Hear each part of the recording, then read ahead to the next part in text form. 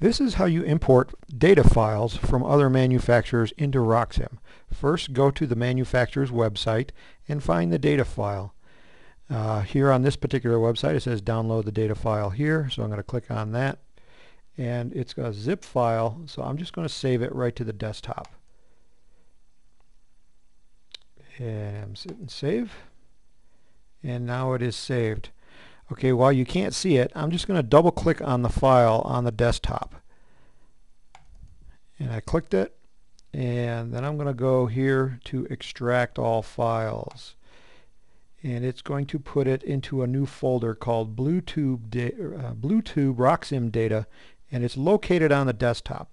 Make sure that when you download, you know where you put the file, because if you don't know where you put the file, it's going to make it harder to import into RockSim. So then I'll just click on the extract button, and it is now done. Okay, on the desktop is now a folder called Bluetooth RockSim data.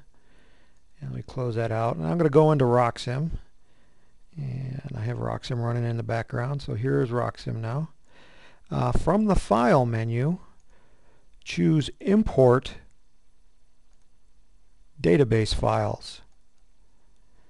And it's going to ask you where the files are. So now I need to find that folder that I have on the desktop.